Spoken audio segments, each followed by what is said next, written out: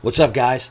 Hey, I want to address this thing with Miami. If you haven't heard, witnesses are claiming that that supposed fight between teenagers where 100 cops and black choppers and the airport got shut down in Miami, witnesses are saying that it was sasquatch. They were giant gray ones, and they were, listen to this, eyewitnesses that I have no idea who these people are saying these creatures were walking through the mall peacefully, passively, changing colors as they went with the light spectrums that were hitting them, almost blending in. One witness is saying that they were passive and that it was people who went nuts. And the entire thing erupted into this whole chaos, and the airport ended up getting shut down. But what we're dealing with, according to actual boots-on-the-ground eyewitnesses, are the achromatons that Crypto Reality's been studying. Let me explain something to you. The further south you go, the higher the salinity level will be because sea level continues to drop.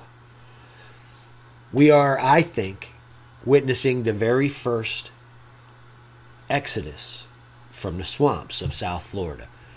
If these little situations like this continue over the next 12 months to 5 years, moving northward, where we're having these instances on the fringes of areas where businesses are being attacked, where suddenly it was people rioting. Like, people were running from creatures. It was all over the place. And then videos started being taken down. Police scanners were listened to by many different individuals who heard gunshots and police talking about giant 8 to 10 foot creatures, gray, achromatic, blending in weird stuff. And all of this stuff is had a lid put on it. This is where we're at with the tech now. You can't say anything.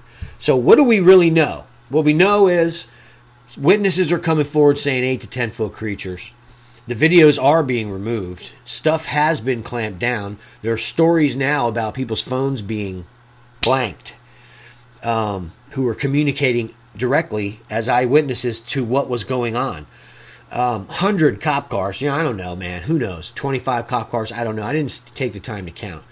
But a ridiculous situation where the airport needs to be shut down. Over what?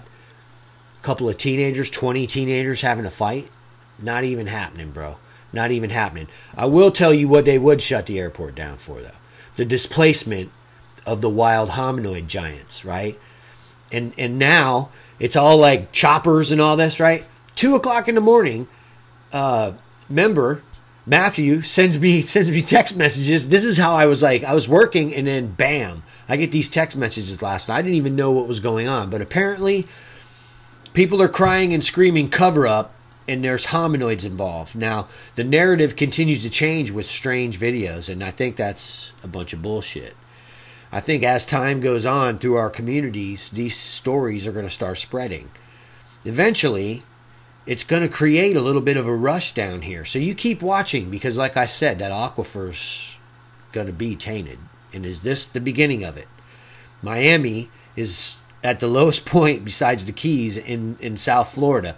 And the aquifer is obviously tainted. Keep watching, guys. There's going to be a bunch of stuff going on here in the state of Florida. This is going to be ground zero in the United States for hominoid realization 101. Mark my words. I've been saying it. Everybody called me crazy a couple weeks ago. But I'm telling you, there's something going on here when eyewitnesses are describing, I'm talking about the exact science that Crypto Reality deals with, is what eyewitnesses are describing walking through that mall. That's mathematically ridiculously impossible unless it happened. Wouldn't you say?